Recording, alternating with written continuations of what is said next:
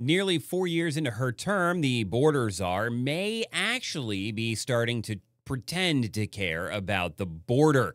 Before we get into the story, I do want to ask for your help. I'm trying to get to 10,000 subscribers, so please hit that subscribe button, leave me a comment, share the video, and click that thumbs up so that way my channel can get hit in the algorithm and explode. Only you can make that happen. Now, for Breitbart News, Kamala Harris aides tout planned visit to southern border first since 2021. She is terrified, so she's pulling out as many lies as she possibly can to pretend that she's going to do things that most sane people in the country want her to do. Spoiler alert, she's a liar. She has no intention of solving any of the problems in America. In fact, her intentions admittedly will make it worse.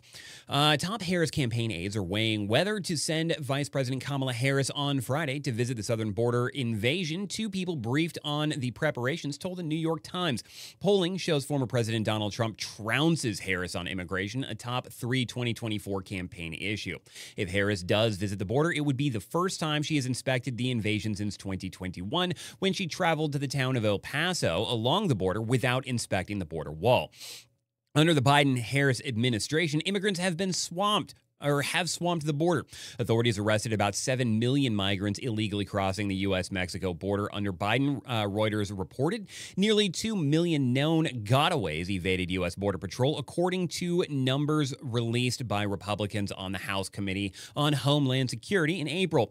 The illegal migrant population in the United States was 11 million in 2022, according to Pew Research estimates published in July, although critics estimate those numbers to be much higher. Trump has pledged to remove the illegal migrants through mass deportation, a policy supported by a majority of Americans, an Ipsos poll revealed in September. And he has recently even come out and said that if the countries do not take them back willingly, he will force them down their throat with massive tariffs. The same poll found Trump holds a 10-point advantage over Harris, 44 to 34%, on who would do a better job handling immigration. The vast majority of voters do not support open borders, and they feel Harris holds an open border worldview, a July Harvard-Harris poll found. The establishment media have appeared to defend Harris's history on immigration because they also hate America. The establishment media called Harris a border czar at least 8 times since President Joe Biden charged Harris in March 2021 to lead our efforts with Mexico and the Northern Triangle and the countries that need help in stemming the movement of so many folks stemming from the migration to our southern border. PolitiFact alleged Harris's designation as the border czar was mostly false after she appeared to become the Democrats' de facto presidential nominee. Breitbart News reported that's only because the term czar is an unofficial title. It's a colloquial term that has been used for decades.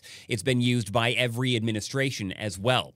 It's an unofficial term, and so they can rate it mostly false because it's not an official title. Kind of like when they said it's mostly true that Hillary Clinton's emails were not marked as classified, because the markings are classifications, so they are classified as, for example, top secret. It's wordplay because PolitiFact doesn't care about actual fact. They care about the narrative that supports the Democrat Communist Party.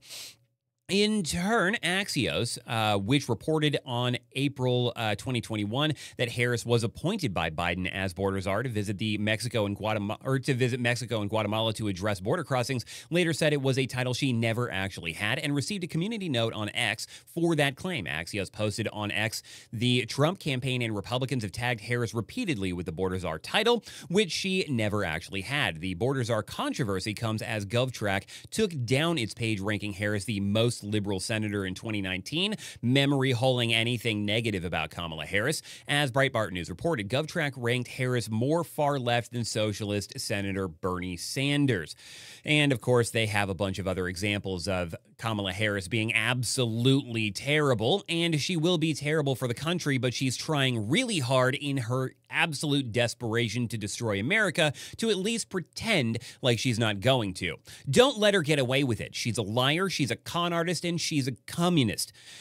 Vote for Donald Trump or prepare to be poor. Till next time, thanks for watching.